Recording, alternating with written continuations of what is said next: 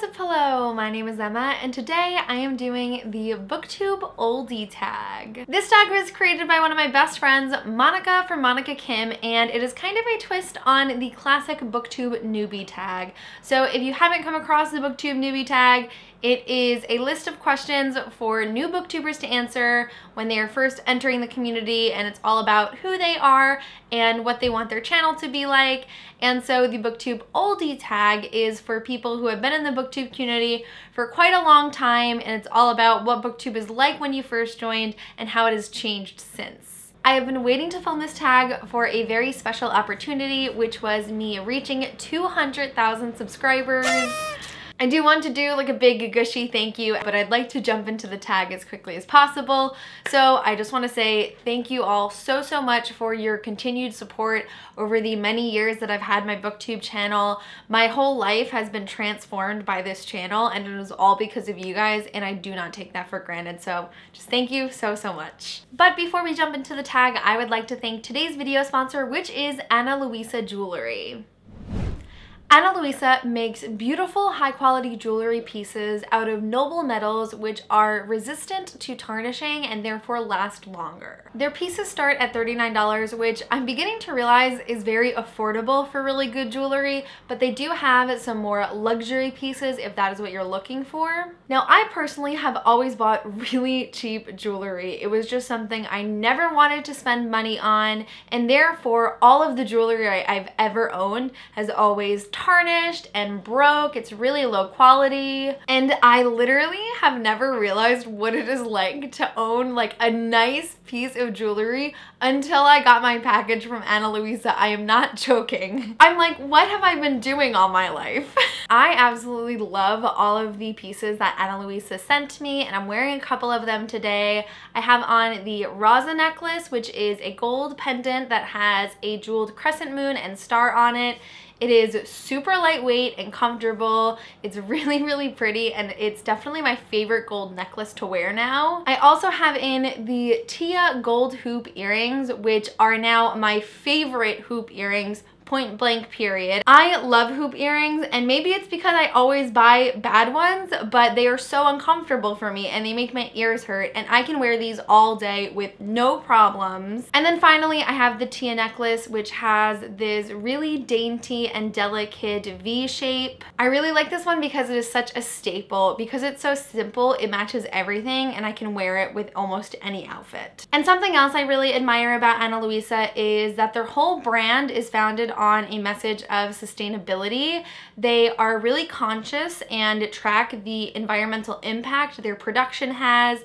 They now have a zero carbon footprint. So for all of the carbon dioxide they put out into the environment making jewelry, they make sure to replace it with the same amount of oxygen, and they're also transitioning it to using more recyclable shipping materials. I really make a point in these sponsored segments to only work with companies that I would support outside of this video, which Luisa has definitely been added to the list for me. So if you are interested in checking out some of their gorgeous pieces and getting them for yourself, you can use the code emmmabooks10 for 10% off your order at checkout using the link in the description. So without further ado, let us dive in to the booktube oldie tag. Question number one is, how long have you been a part of the booktube community? So I discovered booktube in November of 2013, and before I started my channel, I was definitely an avid watcher. I posted my first booktube video in January of 2014. I think my booktube anniversary is January 27th.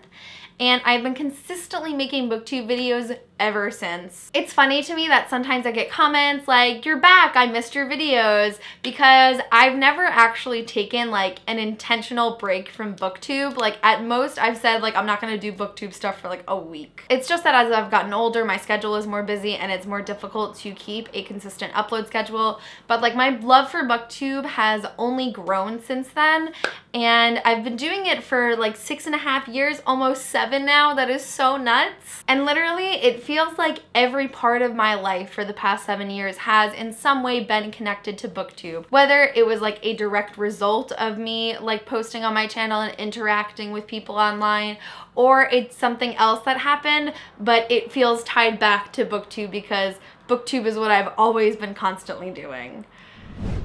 Question number 2 is, what was your biggest misconception before starting BookTube? So I started BookTube when I was 17, and I don't think I really had any expectations for BookTube. The BookTube community can kind of be looked at in like 4 different generations. You have the first generation of BookTubers, who are the people that really built the platform and began talking about books on YouTube. I consider myself and many of my friends a part of the second generation of BookTube because we had still started BookTube really early on in the community when it was very small and close-knit, but we had other people in BookTube to look up to and strive to be like. And then in the past 4 or 5 years since, I feel like there's definitely like 2 defined generations of BookTube. But like I said, back when I joined BookTube, the community was really small and simple. It felt like almost everyone knew each other.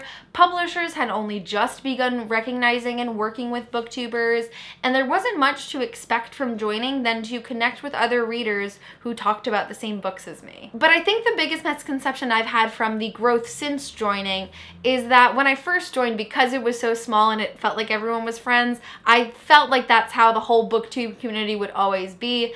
And since then, it has really expanded to the point where that's not really possible anymore. I would hope that the rest of the BookTube community feels the same solidarity that I feel with everyone on BookTube, regardless of if I know you or not. But with every community, there are going to be subgroups, and on BookTube, they are kind of divided into subgenres of the books that you talk about. And within those subgenres, there are even subgroups where you find the friend groups, or what many people consider cliques. Ultimately, I just think if we are all coexisting peacefully and can generally come together as one BookTube community, we're doing all right.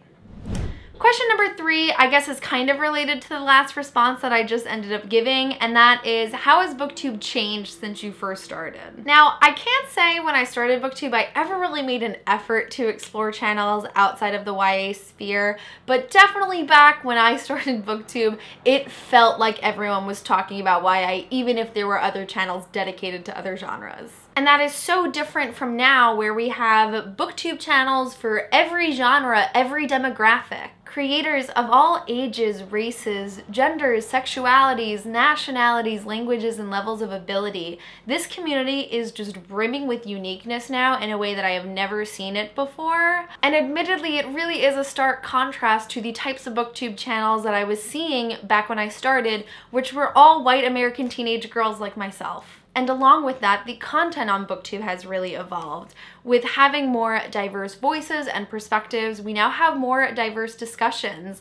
And I feel like the conversations we're having on BookTube are much more in-depth and way more vast in terms of subject than they ever were before. There's definitely less reviews being posted on BookTube than when I initially started. There's of course people who are still doing reviews in many channels where that's like their primary content, but ultimately it has become way less of a staple in people's content, I feel. And the majority of popular reviews right now are all rant reviews, whereas many years ago you looked for a book review to find someone to gush about your favorite book and tell you all the things they loved about it. And now people really only seek out reviews to look at somebody to rant about it and say what they hated. And also with that is the emergence of reading vlogs, which I think are not only a reflection of wanting to change the format of how we produce reviews, but also BookTube following the trend of general YouTube, where the audience becomes more invested in the creator's life and personality than necessarily the content and subject that brought them to their channel.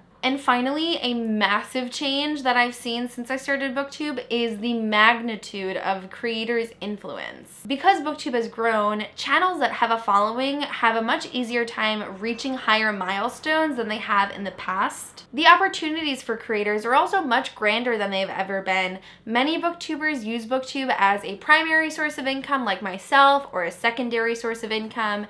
And it's easier to get ARCs at a smaller subscriber count than it used to be. The restrictions used to be really high. I think the biggest opportunity I ever got on BookTube was I was flown to England, all expenses paid, for a couple of days, and it was a really amazing opportunity. Unfortunately, I got violently sick and had to come home the day after, and it turned into one of the most traumatizing experiences of my life. But yeah, a lot of cool stuff has happened to me personally because of BookTube, but also it is important to recognize, like, the actual influence that booktubers have on their audience nowadays. I want to speak from personal experience here, which I'm afraid is going to come off as bragging, but I'm really just trying to like explain how I recognize the magnitude of how wild some of these things are. But like when I go to booktube, there are like hundreds of people who wait in line just to meet me for like a couple of minutes. I go out in public in my hometown or on vacation in other countries and I get recognized by people who watch my channel. But also, I have quite a few people that literally have my handwriting tattooed on them. Like they had asked me to write out a sentence for them in my handwriting and have it tattooed on their body forever because I have made that significant of an impact with them, that they want me to be with them every day for the rest of their lives. So ultimately, it is really, really cool, but it comes with so much responsibility. And if you are looking to get into a similar position to that, you really have to recognize it, learn how to manage it, and keep it in check. But overall, I think the majority of the ways that BookTube has grown and changed over the last 7 years of me being in the community have all really been for the better, and it has transformed this community into something bigger and better than I ever could have imagined. Question number 4 is, what is your favorite BookTube memory? And while I have so many amazing memories of like filming videos and producing them, my favorite BookTube memories are always involving the incredible people I have met through BookTube.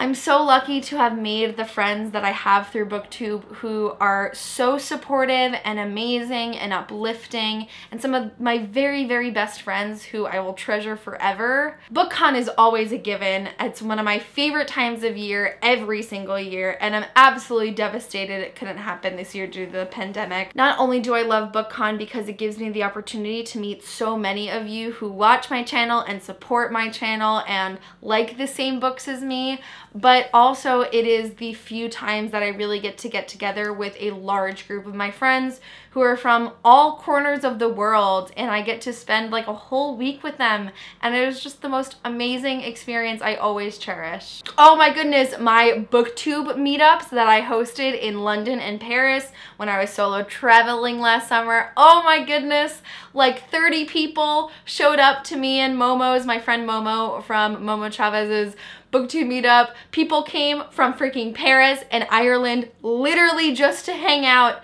in a park with me and a bunch of other people involved in the BookTube community. And I had a spur of the moment one in Paris and people still came, and it was amazing, and there'll be some of the most amazing experiences that I'll treasure for the rest of my life. Another once-in-a-lifetime trip for me was going to the Wizarding World of Harry Potter with some of my very best BookTube friends.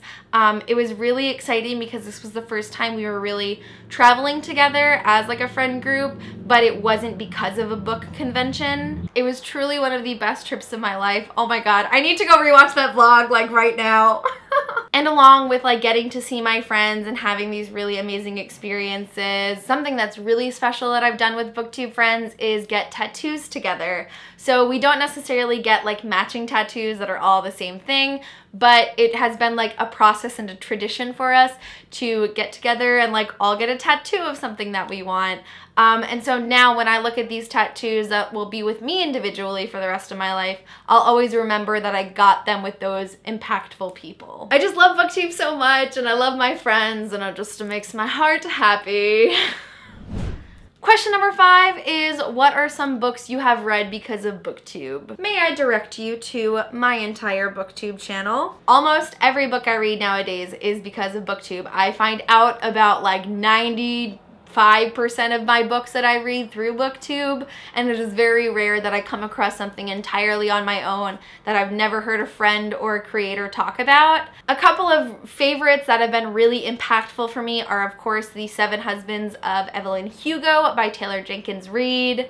A lot of my friends had recommended it to me, and it really transformed my reading taste. Like, that is a significant point where I grew as a reader and as a person from that story. Percy Jackson and other Rick Riordan books. I surprisingly, despite being a reader in my youth, never got into the Percy Jackson books. and I only picked them up after seeing booktubers I really like talk about them. And now Rick Riordan is an author I love and I adore his books, and I can't wait to continue reading through his collection. Scythe by Neil Shusterman. This one was definitely sold to me by Christine from Poland Bananas Books. I just loved her book talks so much, and it's definitely become one of my favorite series, despite the fact that I still need to finish the Toll. Another favorite series of mine that I talk about all the time is Renegades by Marissa Meyer. I read Renegades as a part of the Bibliobook Club, which was a book club I co-hosted with a ton of my booktube friends. And I'm super grateful I read it because I don't think I ever would have picked up Renegades if it weren't for them. Although I loved Marissa Meyer before, I did not think that Renegades would be like a book that I would like or be interested in, and now it's an all-time favorite for me. And finally, The Diviners by Libba Bray. This is another all-time favorite series of mine, and I believe it was sent to me by my friend Red from Little Red Reader, who's one of my OG booktube friends. But also Monica from She Might Be Monica, I think, sent me a copy. And it was like the 2 copies that I had. I was like, all right, I guess I gotta read this book. So I read it and I fell in love. And then years later, for the release of King of Crows, me, Monica, and our friend Sarah had a read-along for the Diviners Club, which was so much fun. So yes, just endless books that I have read because of booktube. And if you are someone who has read any books because of me and they have been like new favorites of yours or really impactful, I would love to hear it. I really love reading through all of your comments. So any books that you have read because of my channel, I would love to know. Question number 6 is, what is something that frustrates you about booktube? Honestly, this could be an entire video on its own. Like, I don't think I actually have the time to go into the real things that frustrate me about booktube within the other questions of this video. So if you would like to see a whole video dedicated to like what frustrates me about booktube, my booktube pet peeves, like let me know and I will totally do it. I think 2 of the main things that have been bothering me in the present on booktube, the first being that I really feel like people on the internet in general just don't allow you to change. Like I said, I was 17 when I started my booktube channel, and I only started to really grow when I was like 19, 20. Who I was at that time and the books that I read are very different from the person I am at 24, almost 25. And unfortunately, I feel because I am a figure who's been established in the community for a long time, many people established their own opinions about me a couple of years ago based on who I was then.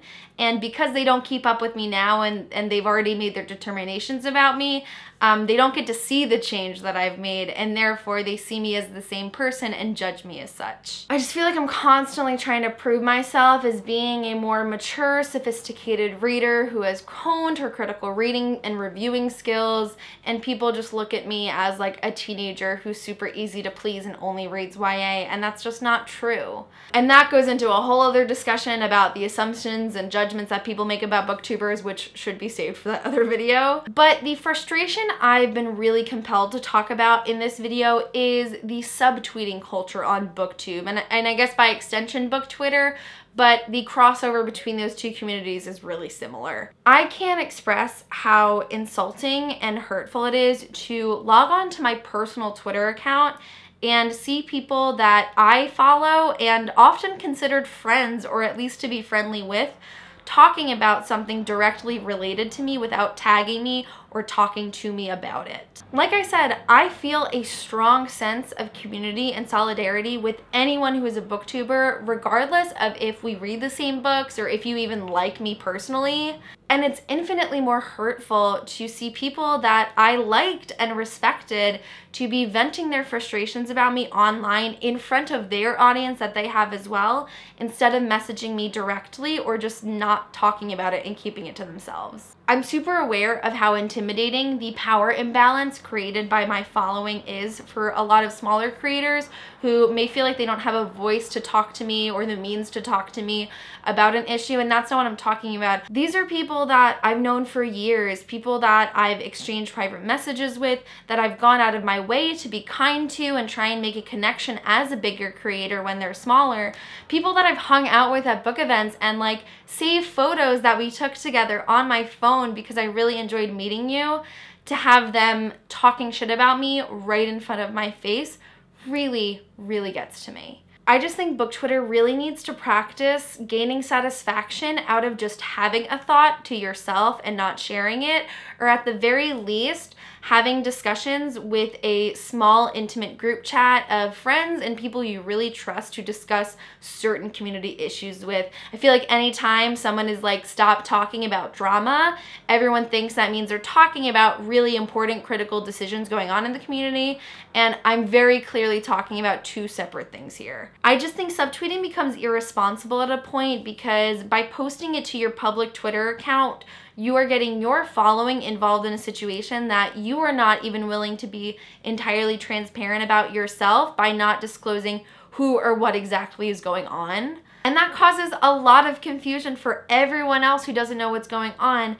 And a lot of times you can get someone involved who is entirely innocent and not involved at all because you are leaving it open to interpretation. I don't want to appear like I'm sitting on a pedestal or a high horse, like I'm so much better than everyone else because I don't subtweet.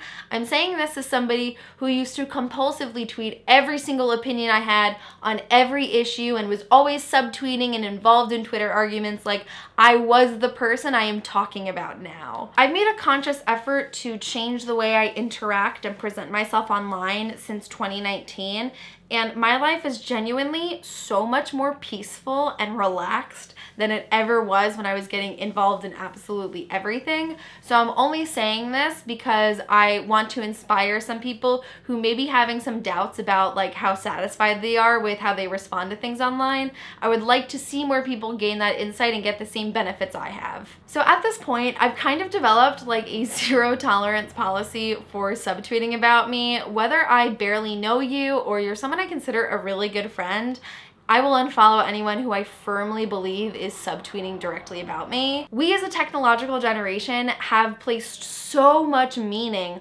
on following someone and being mutual followers. Like if you unfollow someone, that means that you hate them, and unfollowing is really not a big deal. It just means I don't want to see the content you post on my personal feed. And I'm just really done choosing to watch people hurt me because I don't want to look like a bitch for unfollowing them. So the lesson to be learned here is just curate your space and be critical about your online presence.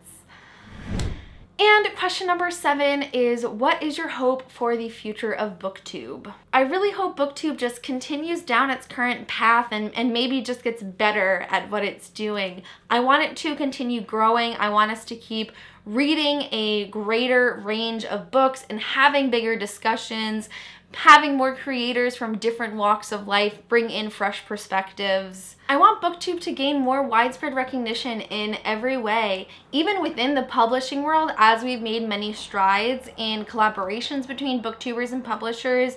There's still like very few people in the publishing world that really see the value of BookTube when it comes to selling books. And it is those few people who are typically at the lower end of the company and often in fields of like marketing and publicity who are the ones trying to convince the CEOs and higher ups that BookTube is worthy of attention. And I'm really grateful for all the wonderful people I know in publishing who are doing that, because we can't make these changes without you. I want BookTube to be viewed as a more established YouTube community, because while BookTube has grown exponentially from where it was when I started, it is still not recognized as one of the major YouTube communities. Like, you literally don't know BookTube exists unless you're in it. If you've never watched BookTube, you have no clue that there's this giant community right under the surface. And also, I would really love to see more booktubers recognize their value, especially when you are like an up-and-coming booktuber who is only starting to grow a following or starting to have more opportunities. I really did not begin to understand my worth and value as a creator and influencer, which like everyone hates that word, but you kind of just have to accept that there are people in this world whose opinions influence others. I don't think I really understood how deserving I am of not only what I have, but of the things that I'm continuing to strive for until the middle of like 2019, like 5 years into my booktube career, And that was really prompted by friends literally like sitting me down and being like, girl, know your worth. It's really hard to find that in the sea of toxicity on the internet, in the hatred that people will send to you, and in the way you are undervalued and degraded by the companies that you're working with. This stuff does not come in a handbook, and this world of like making a life on YouTube is still so new and unfamiliar. We are all figuring it out as we go. And that's why I'm so grateful to the amazing friends I have in my life that have empowered me to have this realization and really start making changes about the way I conduct my business side of BookTube, because I know it's what I'm worth. And that's why I want to inspire these next generations of booktubers who are up and coming and in the same position that I was in a couple of years ago, to know that you deserve to make ad revenue on videos you post for free on the internet for people to watch as many times as they want. That getting a book or product sent to you for free is not a fair trade compared to the company who is going to make a lot of profit off of you recommending their product to an audience that, one, is specifically curated for their product, but also two, really trusts and values your opinions. And I am by no means saying I'm ungrateful when things are sent for me for free, because that is a huge privilege of this job.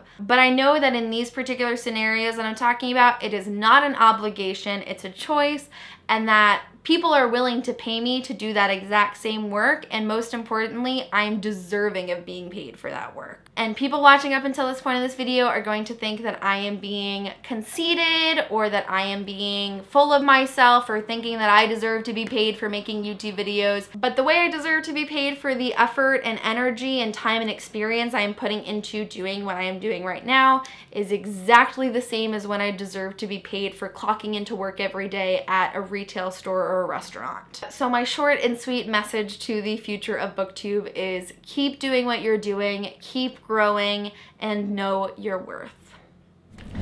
So that concludes the BookTube oldie tag. I had so much fun filming this video. I really loved reflecting on my past on BookTube, and I hope you guys enjoyed listening. Please don't forget to check out Luisa Jewelry in the description below. You can get yourself some really gorgeous pieces like the ones that I am wearing for 10% off using the link in the description. Because this is the BookTube oldie tag, I am so curious to know how long you have been involved in BookTube for, whether you have been watching BookTube for years, whether you just discovered BookTube this week, or maybe you are somebody who has been making BookTube videos for as long as you can remember. I would love to know, but that is it for this video. Thank you guys so much for watching, and I will see you soon for a new video. Bye!